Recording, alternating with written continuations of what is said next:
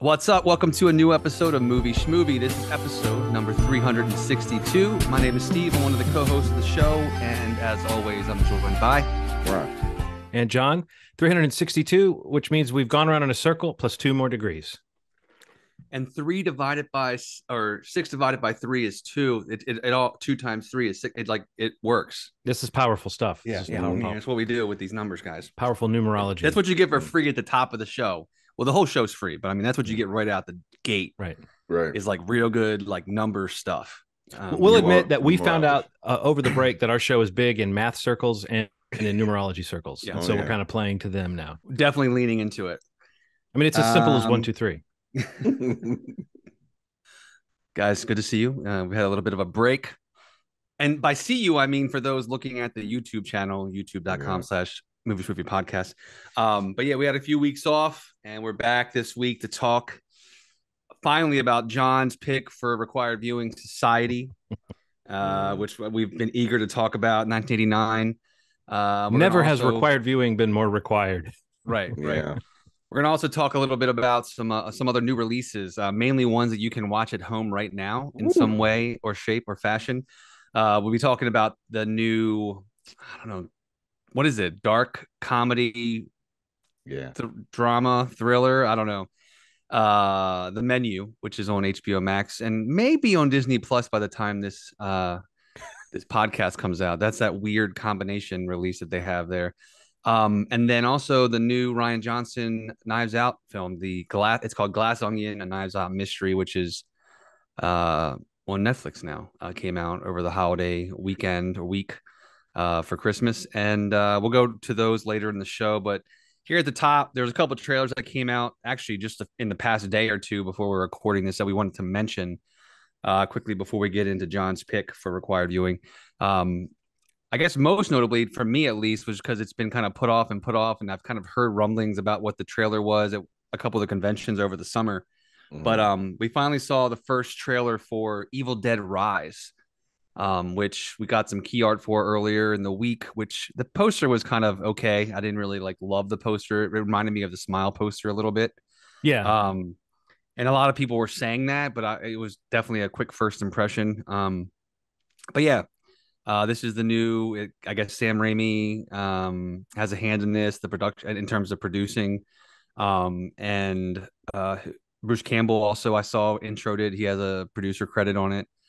But Lee Cronin is the director for this film. Again, this has kind of been coming down the pike here for a bit, and I've heard good things about it. But the trailer finally came out this week, and immediately I was messaging you guys on our thread that I just think it looks awesome.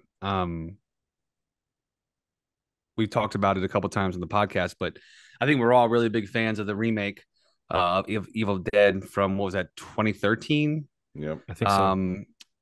I just watched it. Yeah, this come up multiple times as one of the better remakes. I love the movie. And I mean, just my quick feeling watching this trailer for this, it definitely feels more like in that lane of what that movie felt like in terms of tone and, the gore and just kind of how I don't know, mean, or I don't know, just it feels very dark. The trailer and, some of the gags even in the trailer that for me, that cheese grater really stood out along the, the body limb. But I don't know, what did you guys think of the first look at Evil Dead Rise, the new entry in the franchise? What do you think, Ronald? I think one of the things that separates, because people have seen everything, man. At this point, everything's so self-referential and referential to other stuff. I think one of the things that really separates movies like this and the 2013 movie from other things is how unrelenting it is. Mm-hmm. Right. I think what we're kind of seeing this cool renaissance where it's these high art horror films that have kind of come out in the last 10 years or so that are incredible, and I love those too, the slow burn movies. And then there's movies like this and Terrifier where it's nonstop nonstop crazy from start to finish that doesn't really give you a chance to say I'm not scared of this thing, because the things in front of you you've never seen before. And it's going to keep going. You know, it goes a little further, right. shows you a little more than you used to.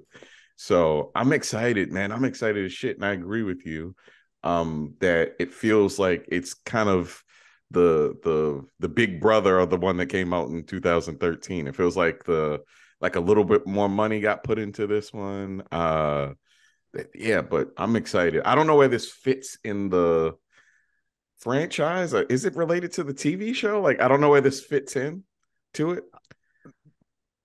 You know, I think that's, and I guess I'll use that as kind of the entree to my thoughts on this, is that I think that this is one of those great franchises that, I mean, it's not quite like Mad Max, but like when George Miller comes back to do a Mad Max film, he doesn't sit down and like closely view the mythology of the past movies and try to make something that satisfies all the questions we have about this world. Sam Raimi from the beginning has been very exacting, but also very unprecious about these movies. Like the second Evil Dead movie basically retells the first movie in a slightly different way in the first 10 or 15 minutes so that it can set up things that it wants to do. And then the third movie again goes back, and actually Evil Dead might even spend more, like half of its runtime kind of recapping the first movie and then adding a little on to the end.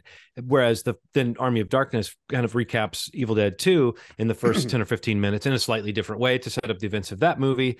Then we next got the 2013 film. That was the next thing that happened, and that movie has a tease at the end that teases Bruce Campbell, even though the tones are different, but not really if we look at what we're talking about, which is the Evil Dead movies. You mentioned it, the kind of mean-spiritedness of the evil force. Like my son came in and was looking at the trailer for the new Evil Dead movie with me, and he likes horror, and he said, would I like the Evil Dead movies? And I said, I think you would. And I said, what sets it apart is it's like a possession thing. It's kind of like zombies meets possession, but the creatures are really mean and can, like, when you're about to strike them down, they go back to pretending they're your loved one, and they'll cry and beg for you not to kill them. Man. And then when you notice that they're, then if you call them on their bluff or whatever, they say something mean about you, whatever, or just something that's like personal and kind of embarrassing and like humiliating. It's like, it's very nasty. And I think that, like, I've read that the director of this, who said that people are already talking about how this looks like it doesn't have the trademark humor of the franchise. Well, neither did the 2013 film in the same way, but he said he thinks there's a little humor in the extremeness and the meanness of the Evil Dead characters. And I think that more so than funny, what I think marks those Sam Raimi movies is just how much they go for it. And I think that's what really is the thing that makes an Evil Dead movie, is that, like, I mean, outside of the specifics of, I think we are going to have another, they find the book, they say the words, there's some of that in this movie. But like, ultimately, it's the fact that it just goes so hard into those gore elements, those body horror elements, those turning friends against each other elements. The body count is usually pretty high compared to the, whatever the relative number of characters. Moving it to an urban setting, moving it to a high rise where it's kind of claustrophobic. Also, there's some stuff on a lake, and it seems like it's highly personalized. It might be like a particular kind of almost villain that this movie has, if we have this one woman who seems to be a prominently possessed person in this. So I don't know. I feel like there's a lot of ways to add to the mythology of Evil Dead by just doing a little something new, a little something different. That's the kind of franchise that it is. That's what makes it so fun. And I love all the movies, and I'm totally on board. It's like, I don't want it to look like Sam Raimi made it. I just kind of need to know that Sam Raimi put his stamp of approval on it, which is definitely the case, Yeah, no, this looks great. I mean, I think also just like an idea. I mean, there's been a lot of negative press around, the whole, like, I don't know, debacle over it, like Warner Discovery and HBO Max and everything. But, it's important to keep in mind that this was one that was supposed to be an HBO Max, direct to HBO Max streaming film. So, I don't know if that says more about their priorities in terms of what they're putting out in theaters versus the streaming service. But, I think there's probably a bit of confidence also in the movie, to be able to say, well, this is going to go theatrical. It's like, I think one of only two or three of their titles that were set for streaming that they changed course on and, changed it to a theatrical release instead. So I think that probably bodes well for the movie and for the audience. I think that there's probably some confidence in it.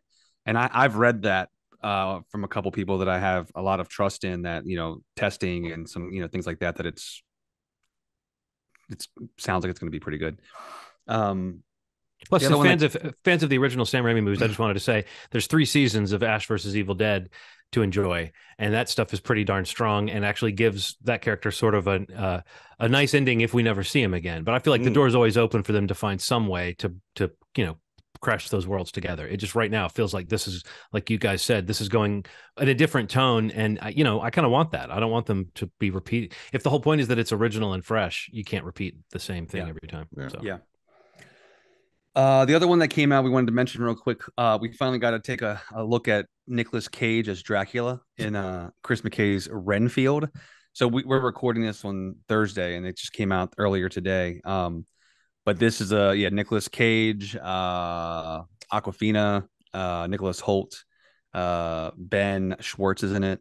A couple other names I recognized when I was reading the trailer posting. But yeah, I mean, this too. I mean, there's like a lot of fun around this idea of Nick Cage playing Dracula, and he's kind of had, I think after like Pig and Massive Talent, and he's kind of got like a bit of an upswing right now in terms of more like studio fare and kind of getting into more of a mainstream stuff. So this definitely seems a lot more. It's still playing in the genre, and it looks kind of like it looks fun. It looks that's the thing I keep thinking about watching the trailer a couple times. It just looks like, I don't know why, but like the tone of it a little bit kind of reminded me of just like Buffy the Vampire Slayer, like the movie, almost. not the series.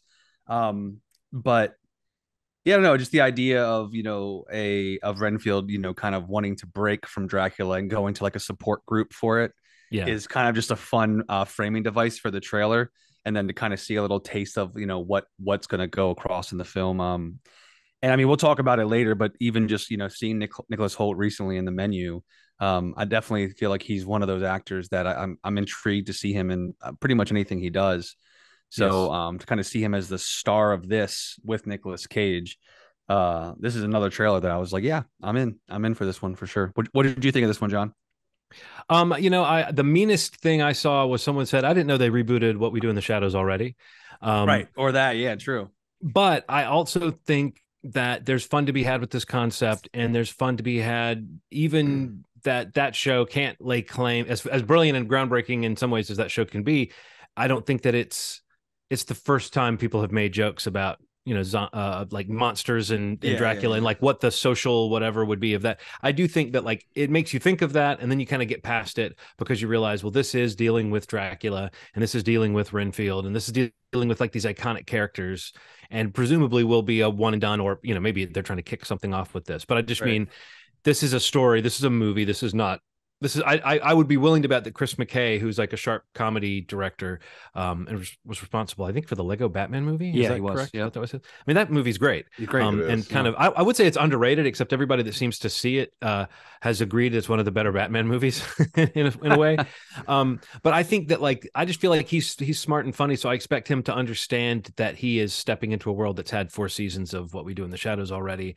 Even though obviously this movie's been in the works for a little while. So I don't know. I thought the trailer was funny, and I think if you're going down that road of like Nicolas Cage like checking things off, this is clearly something he had on his list. It was like, I get to play Dracula. He wants to be like Count Chocula for us, and I think that's wonderful. So bring it on. And it's April, so those are 2 April movies actually that like something to look forward to. Yeah. What do you think, Ron? It looks fun. I mean, that's all I was thinking. I mean, you guys watch me watch it in silence. Yeah. Yes. I really am excited to see Nicolas Cage. Like, he makes me happy, man. Like, yeah, I like watching him. You're right. Yeah, he does something that not a lot of people do. So, like, this is a weird comparison because this is all the way on the other scale.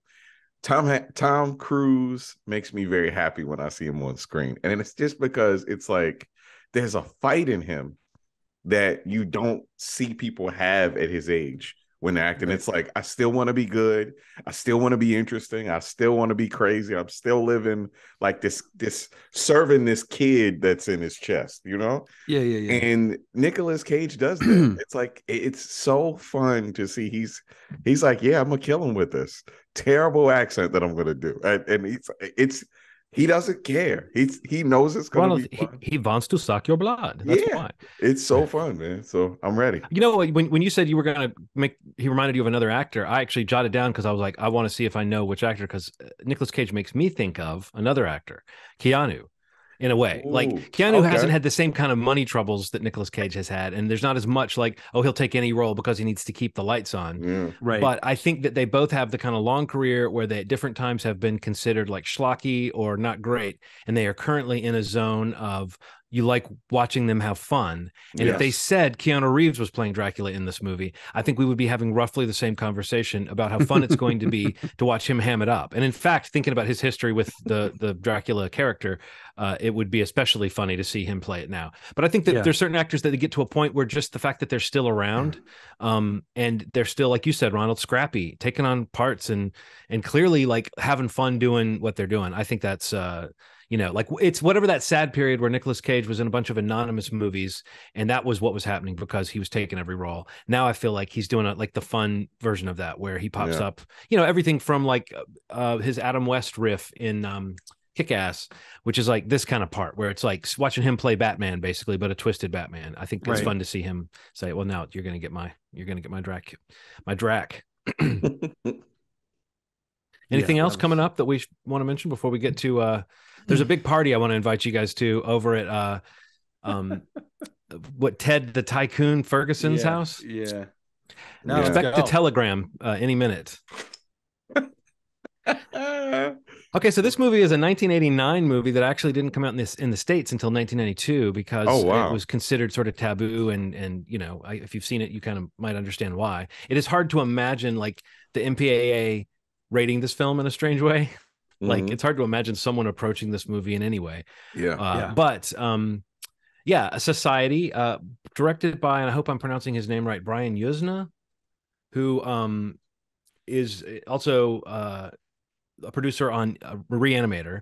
And I think one of the ways he got this movie budgeted was he owned the sequel rights to Reanimator, and he agreed to do that if they would fund this movie. I hope I'm not mangling that story, but I mean, this is an oddball film. This is an outlier even for its time. I heard an interesting interview with the director where he said that he thinks that now audiences are reclaiming this movie because they watch it and they think it's just the 80s. Like they just go, everything that's cheap and schlocky about it, people are forgiving of it because it's just like, oh, the 80s. And even I found myself in the first 15 or 20 minutes being nostalgic, like just the haircuts and the outfits and the fact that it's shot on film and the lighting. It just felt like, oh, this is a nostalgia blast. And then of course it is what it is. But he said that he thinks that audiences in 1989 and 92 saw it as schlocky and weird, and now people are seeing it as like a product of its time more, which I think there is some truth to that. I know that my son will sometimes watch an old movie. He doesn't have the context for whether it was corny at the time or whether it just looks corny because it's old. But this movie is hard to imagine. And then the other thing the director said, and I guess I'll throw this to you at this point, he also said he doesn't think, and this is an odd choice of words, he said this is not a seminal film. I thought that was slightly ironic, but what he meant was it was a standalone movie, that it didn't influence a lot of movies that came after it. It does have like cult status, but it's more like cult status. You hear about it, you hear about how effed up it is, and then you feel like you need to watch it. I mean, if you're a film fan or a horror fan, this was looming out there for me to check out. So this is the first time I'd watched it. I definitely have some reactions, but I'd love to know just off the cuff, Ronald, maybe we'll start with you. How did you feel? Maybe talk about the range of feelings you went through while watching 1989 or 1992's Society. Okay. So I've heard people talk about things that they imagine wealthy people do in barbershops and bars. Like it's like a conversation I used to hear as a kid, and one that I used to hear in barbershops. It's like the like all-encompassing, this is what rich people do. This is the Illuminati. And I wonder, to the point where I wonder if these thoughts are based on this movie. Like if like one person saw it, it's like, man, you know what? They just fuck each other, and then people come out of assholes and they start eating each other. It's like, it's that's the whole review of the movie right there. That's all you need to hear. It's that kind of. You don't hear stories like that in Supercuts, Ronald. No. But I can take you to a couple barbershops where they'll tell you that rich people do these sorts of things, and that's why it didn't seem so odd to me. Like watching it and being like, oh, I've heard someone say this before. This is what people do. Rich people do. But practical effects, man, I whatever this movie is, whatever style of acting this is, it's like heightened, even for its time, wasn't normal.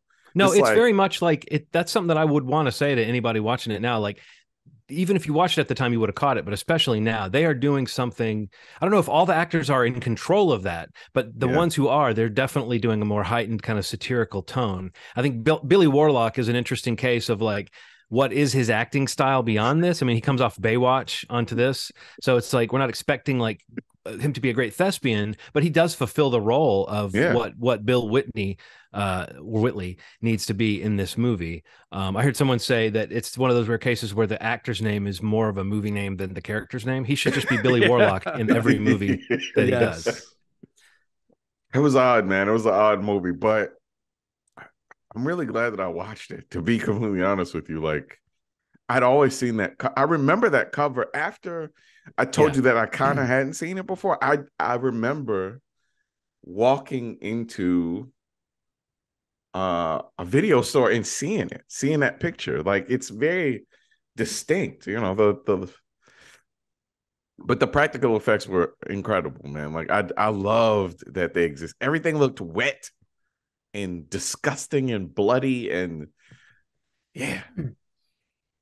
what'd you think? The effects are by Screamin' Mad George, we should just mention, who had a pretty interesting career, and did like famously, I'm trying to think of what other things you might know. The cockroach scene in Nightmare on Elm Street 4 was the work of Screaming Mad George. But lots of films from that era had effects either entirely by them or you know, like a sequence, and often it would be this kind of thing, gross, slimy, body horror type stuff. Wow. Steve, what'd you think? You know, honestly, like I mentioned last time, you're right. I think I did the same thing in terms of the box art for this was always one that I remember seeing when I worked at I had a couple different video store jobs, like, you know, local store and like Hollywood Video. And it was always one of those ones, like, you know, that kind of benefited from an interesting box art. You know, people would grab it for that reason. And a couple friends had recommended it to me. And I remember watching it like in the late 90s. I remember watching it when I was in high school. And I didn't really remember much of it until I, you know, rewatching it. A lot of it came back. And honestly, it's funny you mentioned the Billy Warlock of it all, because like I remember like he like stood out to me for some reason. Like I think from Baywatch, like having watched Baywatch, and this movie, and then another movie that I remember watching a ton when I was younger. But yeah, I didn't remember a ton of the movie itself. A couple key scenes kind of stood out in my memory. You remember the shunting, probably. Yeah, you're right. I don't know. Like, it's just it's weird though, because I feel like I felt the same way then. Like, this is another one of those kinds of horror movies that is just maybe not my thing. But yeah, the things that stand out really like are the practical effects and kind of just like how just off the rails the movie goes. Yeah. But one thing I remember thinking, you know, when I was rewatching it a week or so ago, or a couple weeks ago, was like, it's one of those examples that like, as how to say this, like as crazy as the movie gets and is, like the main character, like the way he's reacting to it all is like the way you would react to it all. You know, like I feel like in some horror movies or, you know, thrillers, whatever it is, like the reactions to the things that you're presented with, like a lot of things would be dismissed or like excused, or they would write something off, or, you know, like there's a lot of like convincing yourself that you're not seeing what you're seeing, or you're, you know what I'm saying? And I feel like that is one thing I do like a lot about the movie, is that like for all the craziness and just absurdity that happens in this kind of body horror movie, his character like is calling it as it is, like the whole movie. You know, or even when he's faced with like people telling him that he's not seeing what he's seeing, or that there's nothing there, like everything that he questions is like a valid thing to question. And he's not like convincing himself that it's not what he's looking at, or you know what I mean? Like I know exactly what you mean. I think about that in horror stories a lot, and how I think that it's like being on the road. Anybody going faster than you is a maniac, and anybody going slower than you is an idiot. And in a movie, anybody who's acting more gullible than you is an idiot, and anybody who's less gullible than you is a maniac. But I think that there is this weird thing that's like I mean, his acting style, I was trying to place it, like what it was making me of, and it was definitely kind of its time. And I realized he's got like, it's like a John Stamos look, but with like big Emilio Estevez energy, you know, and maybe even a little bit of like Michael J. Fox voice. Like he's doing a little bit of this kind of he's got voice. That's it. He's got that Michael J. Fox kind of like inflection when he talks. But he's like a little guy, like, and he looks very small next to people. And I had heard somewhere that David like, Hasselhoff, like, come on, guys, we gotta like, go. Come on, man, yeah, let's go. But it's like that's Billy Warlock's character, and you're right. He does sort of ground the movie in this very strange way, even though there are times where he's like walking along and he's actually kind of walking like this, like he's sort of a doof in some ways. And it's right. It's really not clear to me how much he knew. And I think he's said as much that he didn't know at the time what kind of movie they were making, but that he now kind of appreciates it. But I think what you're saying, Steve, actually makes some of the more unsettling parts of the movie play. Like when they get him towards the end and they've snared his neck. I mean, we should just say it's basically the simple log line would be that this young man who's adopted views his adopted family kind of from a distance and doesn't feel like he's quite one of them. And then it becomes more and more the case when he discovers they're all part of this secret society that seems to be like basically rich people that are all aliens or ancient beings or something. Not aliens, but ancient beings who have a lineage that goes back through, who was it? Julius Caesar all the way to Genghis Khan or something like that. Like, I don't know if that makes sense or adds up. But the idea that they hunt poor people or just less advantaged people than themselves to basically fist to death and then like massage into mush and then like suck their life force up. And that's what they do. And they call it the shunting. And Billy doesn't know until the end of the movie that this is like the fate they have lined up for him. We see it happen to poor Dave Blanchard. Blanchard bursts into the house. I know. And he's yelling at them. And that's the thing. Billy kind of roughs him up. Yeah. And then sends him packing. And then his parents are very like, didn't we tell you not to date Blanchard? Yeah, you're talking about at the beginning where Dave Blanchard is like hiding in the closet actually and like watching his sister like get dressed, and it seems very creepy and still is pretty creepy. But what he's trying to do is get proof that these are weird beings. Yeah. I mean, he roughs him up. Like it's in front of the parents, and they are the calmest I've ever seen parents that A, a person is in their house, B, that their son kind of shook up this man that's maybe a foot taller than him. Yeah. And then he's trying to convince him. Why didn't you spit out what was wrong with him? Because he's like, hey, I gotta tell you something. I gotta tell you. He's like, shut up. Well, I don't think he could say it in front of them. He's got to prove it to Billy, but he uses that tape to prove it. But I just wanted to finish saying that moment where Billy gets dragged into the party and he's getting thrown on the floor and stuff, like that's pretty unsettling. And the way they're all standing around and they're being so casual, it's just very creepy. Like, and I do think that Billy Warlock somehow plays those scenes reasonably well. Like it's like that whole thing of he actually doesn't mind being at a loss. But yeah, earlier in the movie, it's interesting how Dave, do you remember how he does get him to believe him as he takes him out to the beach and he plays him that microcassette recorder. I actually recorded a bit of dialogue that I thought was funny. And I just wanted to say, this is the kind of, I hope it'll play. If not, we can drop this audio in. Do I have that? Is it like this? Okay. Yes. So I hope this will be audible. Wow, your boobs are totally sexy. Guys are gonna pop high. Wow, your boobs are totally sexy. Guys are gonna pop high ones as soon as they see you.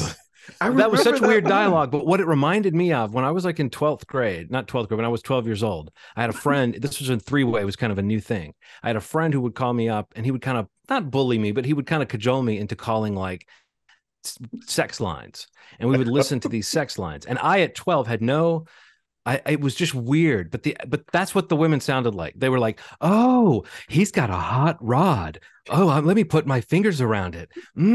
Get those pants off, buddy." And it was just these weird things that no one really says. But when I heard that scene, it was like, man, this is because it kind of sounds like people that don't know. You're having flashbacks. I was having flashbacks to getting in trouble for that phone bill. You know, I bet. When I was 12, but like not knowing why it was. Like not being old enough to even understand why it was supposed to be good or arousing. It was just weird to listen to that stuff. But I felt like that was the way that scene sounded to me. But yeah, it was pretty interesting.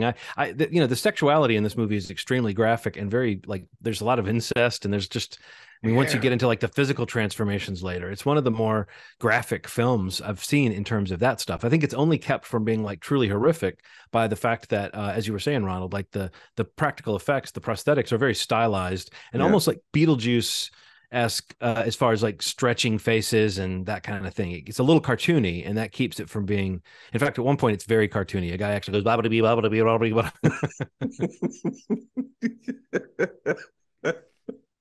Oh god.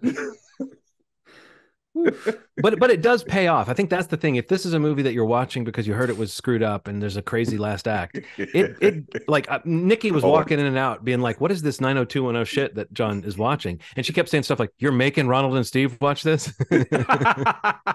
Such a crazy movie. But then when she luckily was in the room when things went crazy, and she sat there transfixed for the next 25 minutes and will never be the same, I don't think. Yeah. And that's where Nikki changed. Yeah, right. What about when Milo, is it Milo? When Milo is His friend, yeah. Yeah. he Milo. comes, is he the nerdy guy? Who's the nerdy guy? Nerdy guy is Petrie, who is Okay, when like, Petrie supposedly dies, yeah. and then he comes to the event, and they're like, he's like, I thought you died. Everybody's laughing at him. And he goes like this, like his throat wasn't slit, but he's referencing his neck like he pieced it together or something. It's just a very weird scene that just I couldn't get over that sort of thing, that sort of stuff. It was like the little, I'm like, why are they acting like this about this thing? The over the top stuff makes sense to me because they're like, we're going for crazy.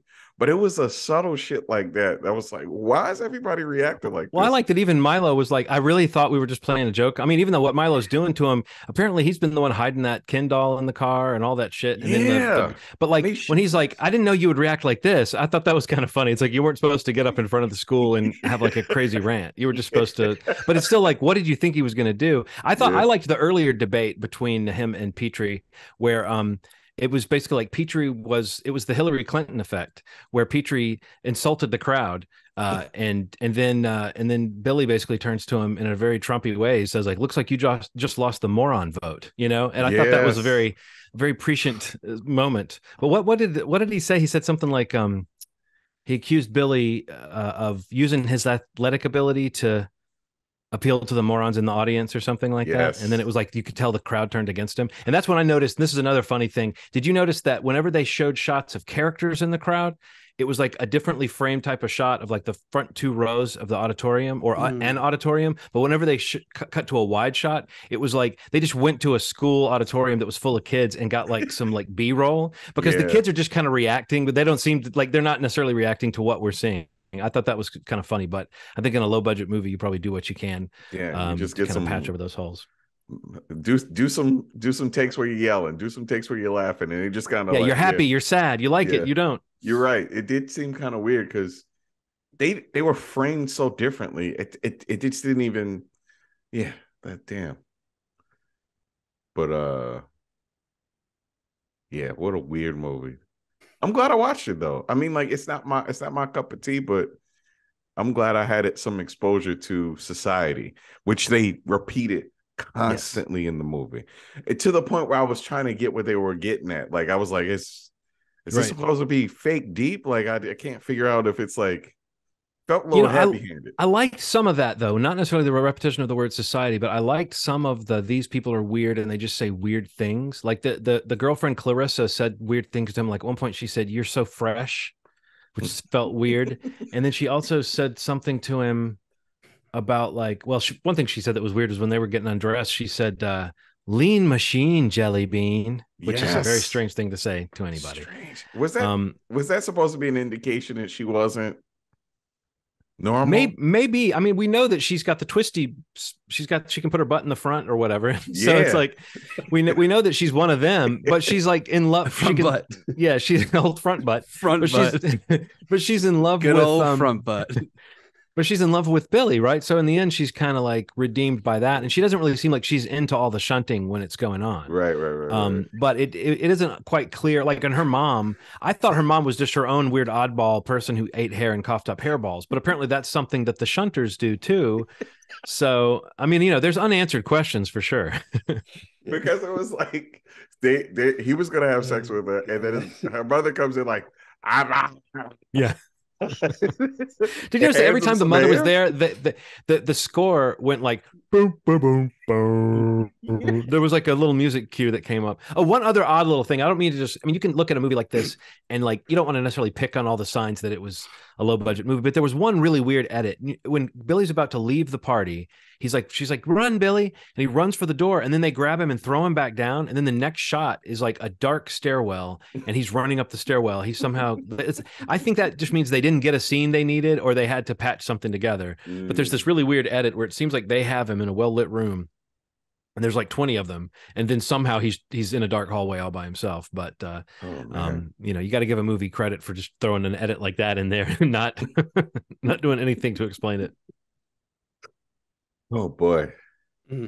I will say this. I did read the credits because I wanted to see that the song is like the Eton, I think it's Eton, the fight song for Eton, the school, that they rewrote those words to that are about society. And if you look at the lyrics to the song that they're singing in the opening and the closing, they're like, it sounds like a college fight song, but it's got these weird lyrics that apply to the ancient society of the film. Wow. And the other thing I noticed in the credits are the two best names of all time. In the special thanks, Flip Blimstein and Blanche Blimstein. Good old Flip and Blanche down the street from the club. And in summation, the director Brian Yuzna has this great quote that I listened to. I listened to the Projection Booth, that podcast. Yeah, that they had an episode about this, and I listened to some of that. And the director said, and I just love this. He said when he was making it, he was trying to make such a good movie, and he thought it was going to be number one at the box office. And then he kind of pauses and he says, "But then again, I was delusional." Oh wow! Yikes! That's crazy. At least, but I mean, I think you have to make though a movie. I don't know. You have to kind of be up in your own head to make a movie like this. And I know what you mean, Ron.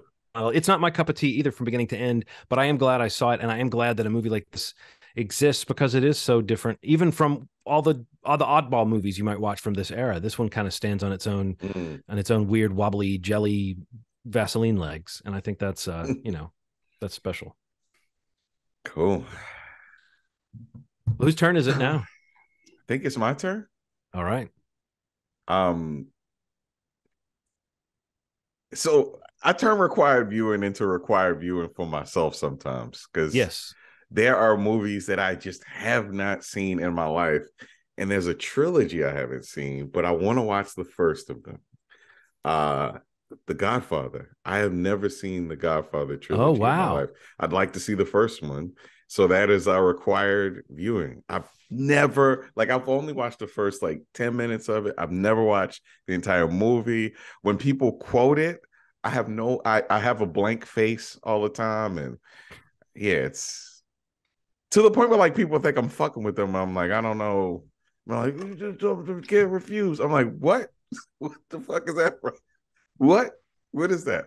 Yeah. So no, that's great. I actually Henry's been asking about watching those movies, so this will be a great chance to sit down and watch that. So we'll have to find who's got the prettiest transfer of this out there. Ronald, you're the guy who usually knows that. I have the remasters. Okay, awesome. I think I have them on one of my hard drives crashed, so I have to figure that out. But I'll put one up. I have access to it. All right, cool. But I mean, that's one that's. I mean, it's one of those where it's like you watch it and you go, oh yeah. It's like when you read that great book and you go, oh, this is a classic because it's great, not because people are dum-dums, Right. For sure. Cool. Then Steve, the challenge is on you whether you make us watch Godfather 2 next, because that would be then put the pressure on me to make us watch Godfather 3. We'll see what he thinks of the first one. Yeah, that's true. Yeah, what if you hate it, Ronald? That would be nice. There's so many people that would be disappointed in me, but I'm okay with taking a hot take like that. If I didn't like it, you do you, boo. You just do you. Okay. All the listeners will be popping high ones if you come in with a hot take on The Godfather. That was popping high ones. Popping high. That's nuts, man. All right. So the menu. I saw this. I already Yeah, you talked a little mentioned bit it. about Yeah. it on the show. I'll reiterate my thoughts later, but yeah, but you guys have freshly seen it. Start off with your thoughts, maybe Steve. What did you think of Le Menu? I really liked it. I really didn't know a whole lot about it. I remember seeing maybe I don't even think I saw the whole trailer in the time between its theatrical release and coming out here, but I had heard a few friends of mine had seen it. John, you mentioned it on the podcast.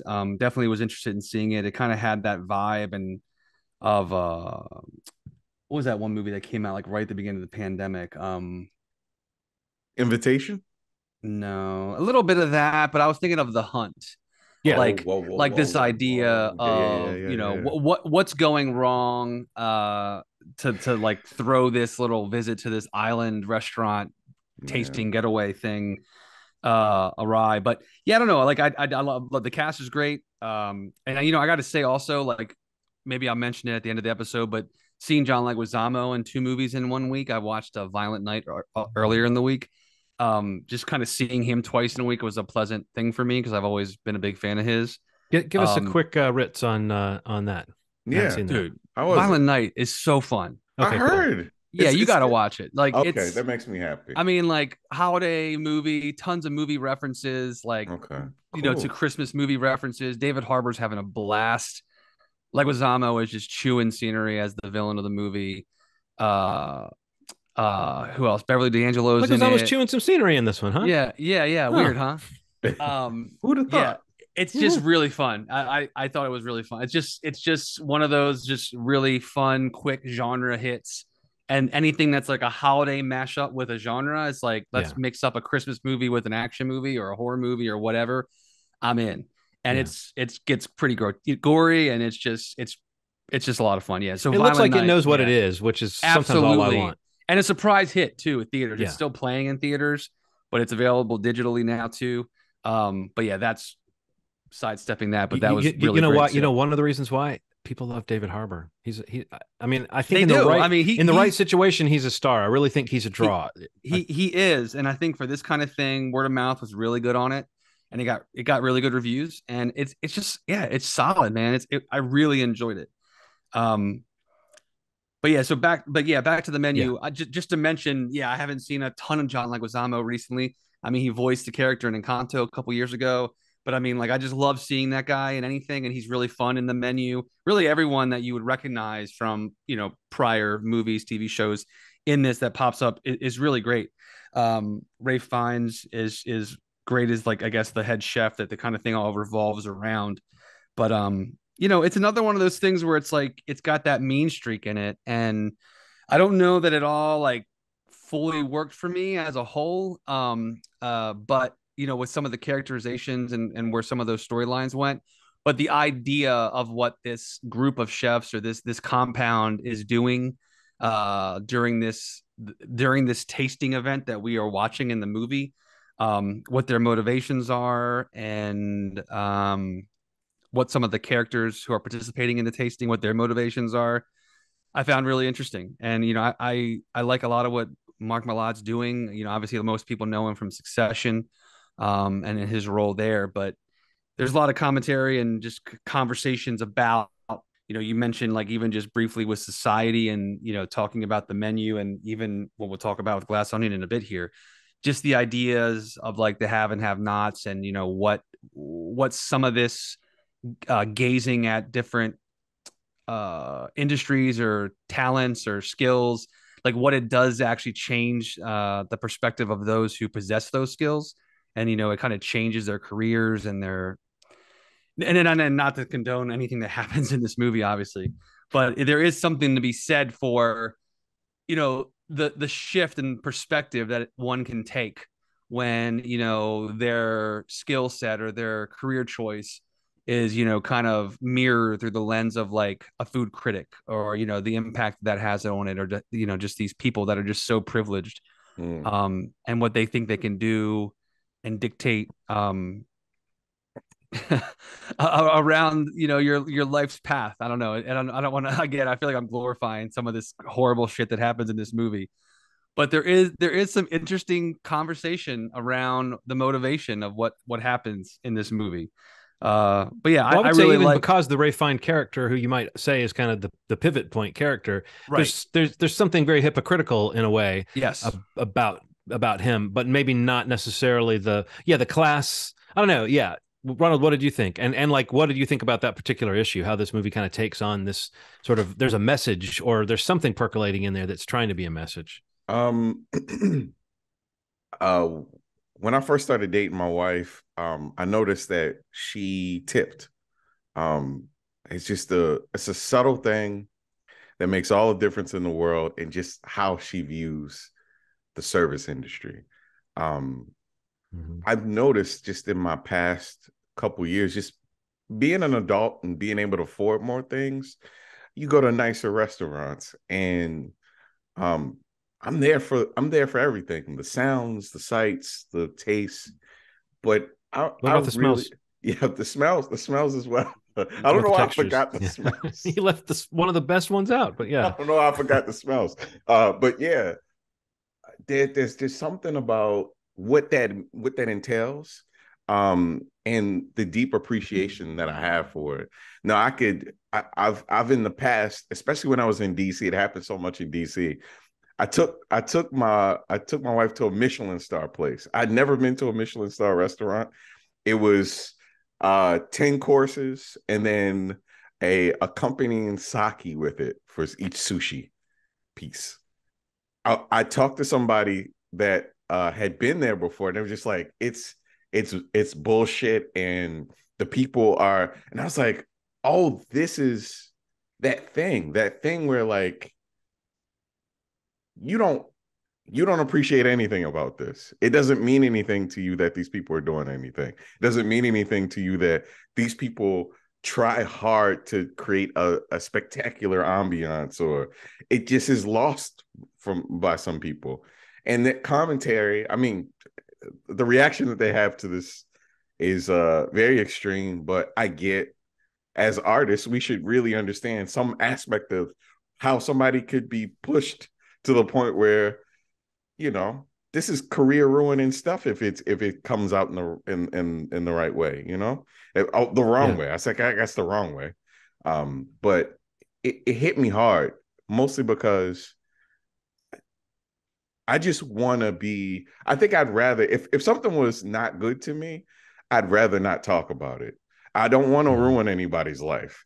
It would have to be like, somebody would have to like essentially slap me in the face and like, you don't understand this food. Then I'd be like, man, I was slapped and this person called me a bitch. But it takes a lot for me to want to do something like that. And for some people, it's just, they'll ruin somebody's life in a second. That commentary is really, really important. Even if it comes in the form of this movie, I think that somebody can take from this, man, maybe I should be nicer to people. Maybe I should take things in a little differently. It's a weird thing. I didn't think that I'd come away from this movie thinking that, but I really was like, holy shit, maybe it had something to say. It wasn't the neatest way to say it. It was, I feel like the resolution wasn't the best, but Okay, well, yeah, that gets at my issues with it. But go ahead and finish your thought. I yeah, didn't. it wasn't. I'm okay with it though. Like if it succeeded in the most important part, which was kind of being like, don't be an asshole. Don't be an asshole. This can actually ruin somebody's whole life.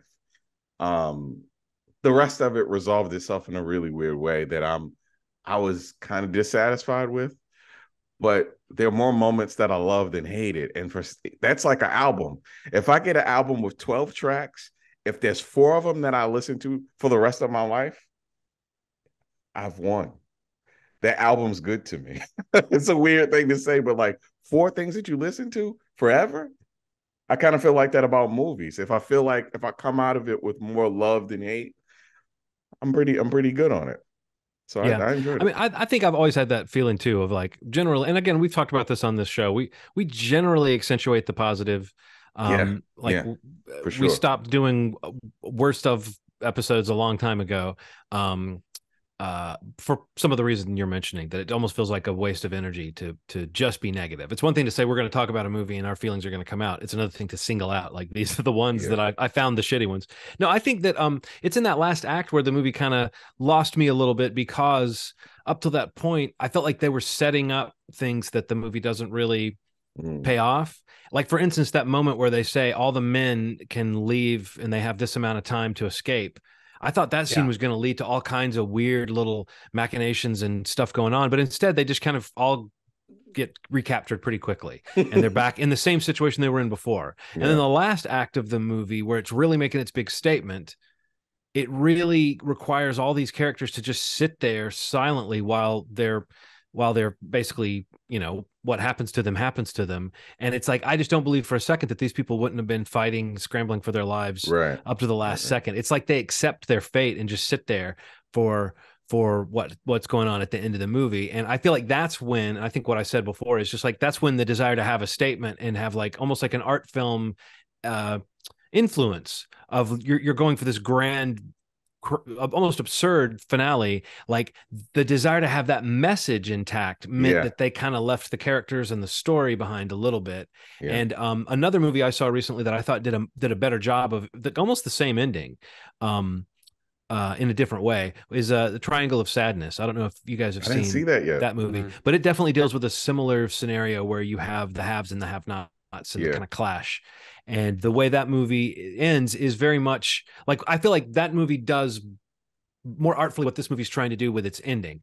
I think the other part of this movie that has nothing to do with that movie is the sort of delving into like the chef and the kind of foodie culture. And that's where Nicholas Holt's character comes in. And I would say what happens with him is some of the most like, that's like psychological horror of a sort that I think even there's a great visual punchline to it.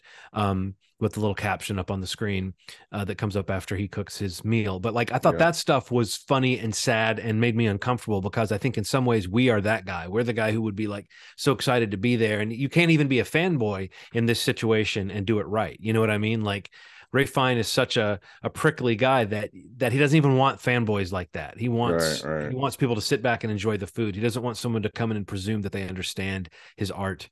So yeah, he's a kind of an asshole. But I think you're right, Ronald, that you do sort of you side with him because he seems like he's a guy with an aesthetic, and he's trying to put it forth.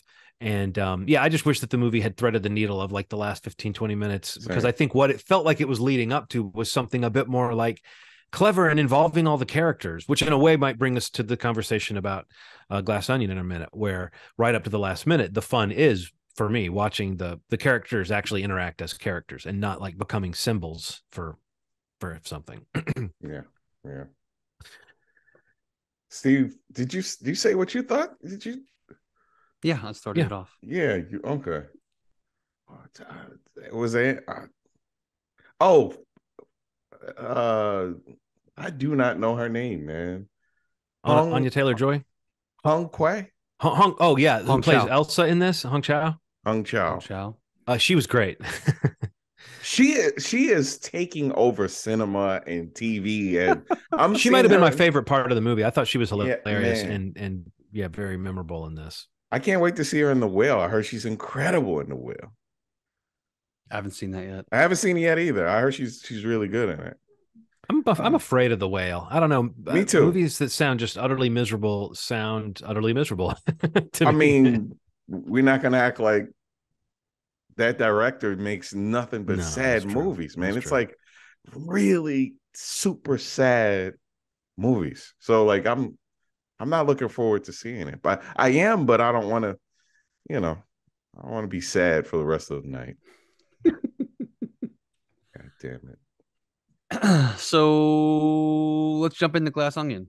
Yes, this is another one that I saw and spoke about briefly on the show. So I would love to hear you guys. What do you think of the latest Benoit Blanc mystery? Why don't you start this one off? It's no Knives Out, but that is to say, it's no Back to the Future. It's no. I know what you mean, but those are strong words. You know what I'm saying? No, I know what you mean. A movie that kind of crystallized something. Yeah, it's a weird thing for I'm comparing. This is Back to the Future too. Yeah, I'm comparing a really good movie to a really good movie. And I will say this, man, like Janelle Monáe, you motherfucker.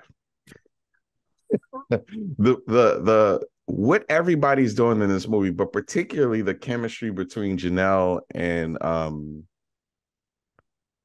why can't I remember his name? Goddamn James Bond. Why can't I remember? Daniel Craig. Yeah, Daniel Craig. Daniel Craig. I say Daniel Craig, say, boy. the chemistry. those feelings. Buttress those feelings. I was not expecting him to It's say just dumb. yeah. You know damn. what? Yeah, He's a meme. It's a meme factory. Let's it's a the meme Benoit Blanc factory. phenomenon is strong. But Yeah. I mean, I think what you're saying is true. The first one is going to be the best, Yeah. but I think we also all want like 19 Benoit Blanc movies. And not necessarily, but I just mean just keep it going and like Keep it going. like have that kind of cast where everybody wants to show up. Even Yo-Yo Ma wants to pop up at a party in the beginning. I loved that sort of like show busy, like fun. You felt like there was something, I don't know. I thought it was infectious. Like that's something that hit me in the first moments of this movie was it felt like everybody showed up to have a blast. And I think that, you know, it really got me. Yeah. I want all the celebrity products. I want Jeremy Renner's hot sauce. I want, you know, it's just like that. Leto's, what was it? Spike kombucha. Yeah. I would have wanted the Kanye mural before a couple of months ago. It's just like, this stuff is like, it's so weird and like have you seen the promotional stuff for the Glass Onion? Have you seen some of it? Like they gave the actual puzzle out to puzzle people. Box, yeah. Man, and the fact that it was near the same thing is just the level of detail and him inviting the cast to actually play a game on an island. Like it's just that stuff that Rian Johnson's doing is just he's working on a different level. And the fact I mean, he is Ronald. That is something you got to say. Rian Johnson is like the reason there's something going on with that guy that's just different. And like what he's able to pull together with this, with these movies is sort of like, it's a mark of where he is in his career that he can like, you know, call whoever it seems like, but also that he's putting that kind of thought into things. Yeah. Like to the point where like, you know that meme of the cartoon fist of Arthur? Quentin Tarantino has to be home like this motherfucker's dialogue is it's so good. It's like it doesn't necessarily feel like the most realistic, but it's like firing on all cylinders. Snappy. Yeah, and it doesn't feel like one thing I love about good writing is when it doesn't feel like one person is writing for all these characters. They're so unique in a very specific way. Like, you know, I just love that. And then the twist that happens, I don't want to give anything away. Kind of the twist that happens mid-movie when you realize that what the pieces that we've been working with may not be the pieces that we thought we were working with because of a series of events. Just is such a cool fucking thing. Like, oh, you thought you knew what was going on.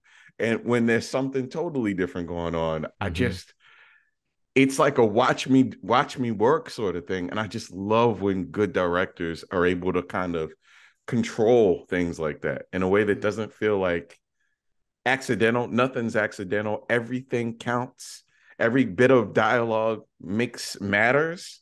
I don't know, man. I love this thing. And I'm pissed that it had such a limited time in the theater. I fucking wanted to go see it. I really want to go see it. And this should be maybe a lesson to them for the next one, that maybe this run should be a little longer in the theaters. What do you guys think about that? The run in the theaters. I mean, I wouldn't hold your breath, but I don't know. Yeah, you know, like Netflix wasn't gonna have ads either, and here we are. But yeah, I don't know. I think Rian Johnson pushing for that. I mean, that really was a filmmaker, you know, make nice kind of thing, you know, like that. That was them kind of, you know, satisfying him and him really pushing for that. And I'm glad they did. Yeah, I wish it was in there longer. And everybody's basically been critical of Netflix, you know, in terms of how much money they probably left on the table with how well it performed in, you know, only 600 screens. But yeah, I couldn't agree more. I mean, yeah, I loved it. I don't know where I fall. I mean, maybe give Knives Out the edge, just because it was the first, and you get to meet Benoit and all that stuff.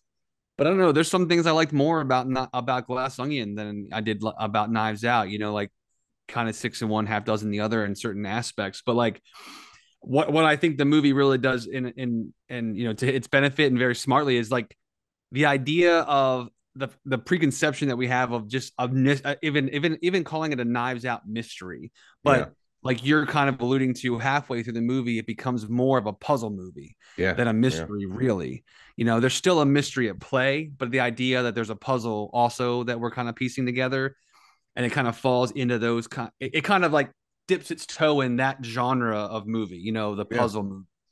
And I think that kind of mixing that in a little bit in this movie was really smart and kind of allowed them to just make it feel a little different than Knives Out does in general. I think the cast is great. Yeah, Janelle Monáe definitely is the standout. Obviously, I love Benoit. Looks so But yeah, good. I think just having everybody at play here.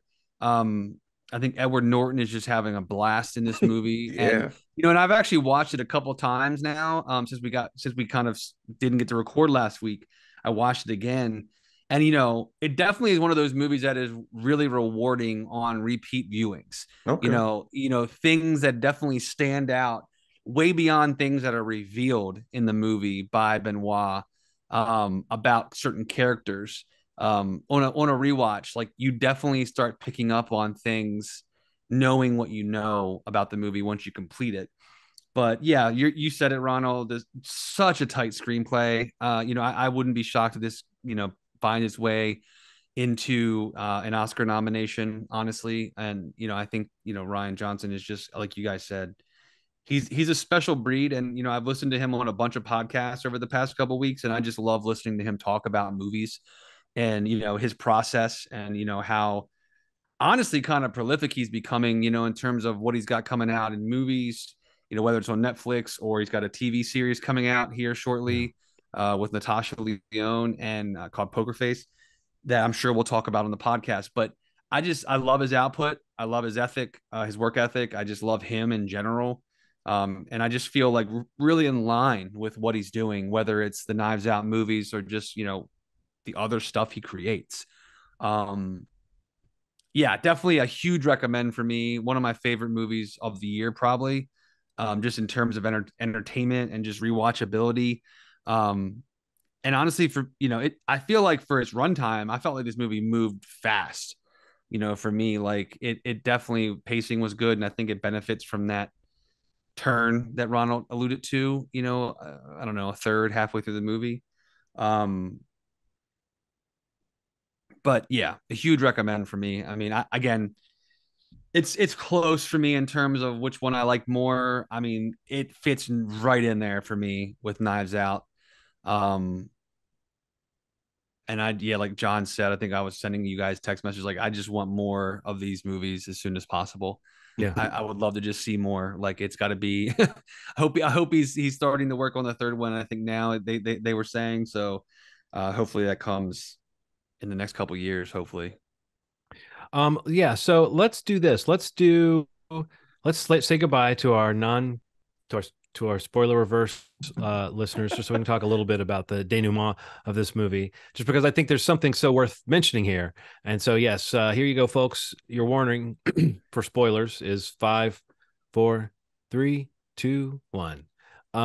You mentioned what a blast Ed Norton is having in this movie. Yeah. I think there's nobody, I don't know that anybody else could have played this character and made it work the way that he does. Totally agree. Because he's such a dumbass and such like a douche that even when he's like losing everything, it's like he's disbelieving of it. I don't know. I just think it's so funny that he's like the character's delusion like is barely starting to crack, at the end when things are really going south. And when he sees that none of these people were his friends and nobody's really going to side with him. I just thought that Ed Norton, I don't know, like as far as a villain turn, and the big reveal of who's the sort of the lousiest person in this movie. It's like you could sort of predict that it would be him, but I thought it was very pleasurable seeing the accidental timeliness of this guy who seemed like he was a direct parody of Elon Musk, right? When Elon Musk was making headlines every day for being out of control and not being the shrewd genius that people wanted to paint him as, or maybe not.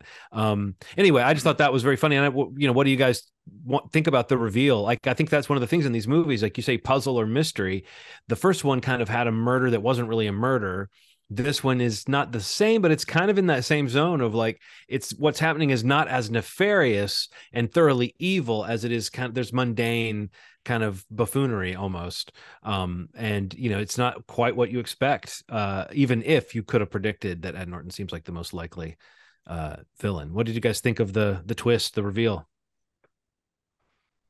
I mean, I think it's I like it a lot because I think it plays with this idea that like earlier in the movie, he's the first one that comes to mind. He's the first one that they mention about like, or that she mentioned, the sister mentions, about him, about Miles. And I think it's Benoit. It's like, oh no, too obvious. He'd be a target immediately in light of all this stuff he's doing with his, this whatever that product is that he's launching, this new fuel. And I think that idea that like so many times in these movies, it's like whether it's this or slasher films or whatever, it's like so many times it's like the most obvious answer is or the most obvious suspect is the answer. And even like a detective, like as skilled and like a master as Benoit Blanc, like a sister who has no inclination to this says it right off the bat, and it's dismissed. And it's just like when it hits him later in the movie and it all comes together, even he is reacting in a way. It's like, it's so dumb that it's you. Yeah. And like in his mind, he's saying like, I told her it wasn't you because it would be too obvious. And here it is. And it was so dumb how you went about it. Like, I just loved how that all kind of came together. And in that performance, even with Daniel Craig's performance in that scene, it's like, for all the time he'd been like depressed about not having to really challenge his intellect and his detective skills, it's like the first thing that she said is the one it is. I just love that idea. And like, and the way that Norton kind of handles the situation when he starts to kind of take them apart peg by peg is just like, I mean, Norton's great, man. He's like one of the best. He's one of the best. Yeah. I want to see him in more stuff. I feel like I don't see him enough. Yeah. It's weird. He's a prominent actor. He's like a Wes Anderson actor. Like he's in all his like Wes Anderson movies now. Yeah. And like, yeah. I don't know. Otherwise, he hasn't really been in a lot of stuff. Yeah. How do you guys feel about maybe the hint that Daniel Craig's character may have a partner? I don't know if that's a hint. I think it's pretty much. I think it's a fact. So is it a fact? Yeah. I mean, why would he be there? Like, for one thing, why would he be there like baking? But also, I think that like that kind of is the final piece of, like, we suspect that of Benoit Blanc maybe, but I mean, like the fact that it's just one more way this movie feels like a modern spin on what we've seen before with this type of character, because in both movies, he's paired with a young woman. And it reminds me of one of the things I like about the show Only Murders in the Building, where it's like not once has there been an ounce of like leering older men with younger woman sensibility. None of those jokes. And it's one of the reasons why that show works for audiences, because Steve Martin and Martin Short know better than that. They know that would be gross. And I think that, like, not that you couldn't have sparks. I mean, you get to have character sparks and you get to have this friendship building, but that idea that it's not going to turn into a will they, won't they? For me, finding out that Benoit is gay or confirming it is sort of the thing that makes me go, oh, that is something these movies are doing very deliberately, is pairing him with younger women who, as you said, may even be more smart than he is or have more on the ball than he is as far as the situation. But he's so good natured about it. Like his relationship with Janelle Monáe in this is, I don't know, it's great. I mean, I liked the since we're in the spoiler zone here, I liked the way they played her death, quote unquote, and then finding out what really happened. And doesn't he get does he get hot sauce in his eye? Yeah. Is that what happens? Yeah. Or she got hot sauce in her eye. There was some. I just thought that little moment with he gets it in her eye and then it's running down her to her nose before they walk away. Right, while she's trying to lay still. No, I just thought that whole scene, again, it's just very clever. Rian Johnson finds ways to make those little moments, even if he's spinning kind of a far-fetched thing, he finds those little moments of detail, and like that's a great bit to have to play, but also just seeing the scene from a different view and understanding what's really going on. Yeah, that's what you get in a puzzle movie. And let's talk also. Dave Bautista continues his streak of like coming to serve the movie and playing a great, memorable role. I'm gonna say it over and over and fucking over again. Best wrestler turned actor. Ryan Johnson agrees with you. No competition. I don't think there's like John Cena's coming up, but there's no comparison right now. He is the most well-adjusted actor. Gosh, what's the common thread there? I guess James Gunn knows how to pick them, right? Oh, for sure, man. For sure. He knows how to pick a big guy. It's really cool to see him work. Like, and it's getting to the point where like Batista isn't the novelty in movies anymore. It's like whoever else is around him tends to be the novelty. It's weird. At first he was like, oh, it's the big wrestler guy. Now it's like, who is he going to be playing beside that they're going to be the kind of the joke casting sort of thing. I mentioned it to you guys that I felt like he was a little bit slimmed down in this, and I find it remarkable that guys that big can find different degrees of big, that they can be. But I do think that like he's got a capability of playing. You're right. When Dave Bautista's in a movie, you kind of go, "Oh, cool, he's in this." You don't go, "Oh, it's a Dave Bautista movie. I know the tone this is going to have. I know the character he's going to play." And he's even said as much that he's as great as Drax was to play for him, that he's relieved that it's over because he doesn't want that to be the summation of his career in the role that he's known for necessarily, because it is so silly, and it's like I always hope that actors appreciate, even when they're playing a silly role like that we could tell that they're doing a good job. But I think just the fact that he's clearly, look at the directors he's worked with, and the kind of roles he gets. Clearly people like working with him. So, and I think he is one of the highlights of the movie. And again, what happens with him is kind of one of the funnier, like random outcomes in the movie, that doesn't have the importance that it would seem to have, but it also is so mundane what happens to him. Yeah. This is so random. How do you feel about the thing that came out a little while ago about him kind of storming into Warner Brothers and saying, I want to play Bane? How do you feel about that? Are stories like that even verifiable? There have been so many weird stories about the DC side of things out there. I don't know. I'd like to see it. I think he'd be a really good Bane. He probably would be a good Bane. What if they did the exact same thing with his voice that they did with the Nolan film? Oh, that was rough. I remember going to see, I think I may have told you this, the test screening of the first scene before they adjusted the voice. It was really hard to understand anything that was being said. It was like very faint. I saw it with Ashley. Ashley Miller. You got me the shirt. Yeah. Oh shit. Yes. Yeah. It was so distant. It sounded like he was in the other room, like talking through a thick door. Mm-hmm. It's like, this is you've mentioned that before, and I think that's wild that it actually was worse than it was, because in the movie it was still hard. It was at least legible, but it was still hard to tell what he was saying half the time. He needs to find somebody else to mix his movies, man. I felt this. I'm bad. What? I'm afraid about Oppenheimer. Is it going to be mixed weird? What if it is Tenet? Weirdly? What if everybody sounds like Bane? Come on. Yeah, I hope not. Tenet was weird, man. Tenet was hard to hear. Batman was hard to hear. Certain parts of Batman were hard to hear. Like, I'm like, what? Fucking, please don't do this to me with this new movie. I want to mention real quick, going on the conversation with Dave Bautista, looking at the year to come. So, if you include Glass Onion and end of the year, right, in 365 days, basically, he'll have Glass Onion, Knock at the Cabin, which is the new M. Night. That looks so good. So good. Based on the book by Paul Tremblay, which is not mentioned in any of the trailers. Which oh, wow. Kind of a bummer. Yeah. I didn't know it was based on the book. Yeah. Guardians of the Galaxy 3, Dune Part 2, is Glasu, and then possibly, I don't know if it's going to hit this year or not, but the sequel to Army of the Dead. The Zack Snyder Netflix franchise he's got. But that's possibly 5 big movies, and kind of variety of movies too. Yeah. Like Yeah, so and yeah, the trailer for Knock at the Cabin looks great, and I Looks mean intense. he's basically like one of the stars of it. So He Yeah. or looks the like he's star of it. really a big part of it, and also he looks like he's playing yet again a different, like a new spin on something we haven't quite seen from him. Right. You know? Yeah. Yeah, I can't wait to see him in that. Yeah, Oh, he's looks great. so We're good. huge fan of his, the pod. Yeah. Yeah. Yeah. He'll probably come on one day, probably. I don't know. Yeah. Yeah. Totes. We'll figure it out. Totes me goats. Yeah, so Glass Onion, definitely recommend for me. I think the whole crew here is probably saying recommend it. Check it out. So Netflix now.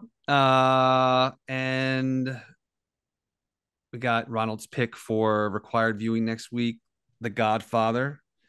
Now, are we going to talk about The Godfather and do our best movies of the year, or are we going to kick required viewing 1 week down? Yeah, just we may have so to skip a Let's week. kick it a week down. Yeah. Let's skip this. Let's skip it for this. Move even on though down. Move for on a best down. of the year episode, Down The the Godfather road. is at least fits. You know what I mean? Yeah, Can- at least a can- great movie like that. No, fits. yeah. Let's we have some other But- conversation we're going to include probably next Okay. week Yeah. with the best Can- of. So Can I make a request for next week?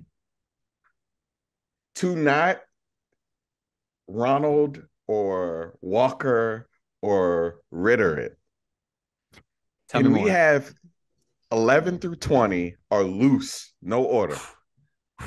We just rattle off 10 movies in no particular order that are not in our top 10, and then top 10 is order.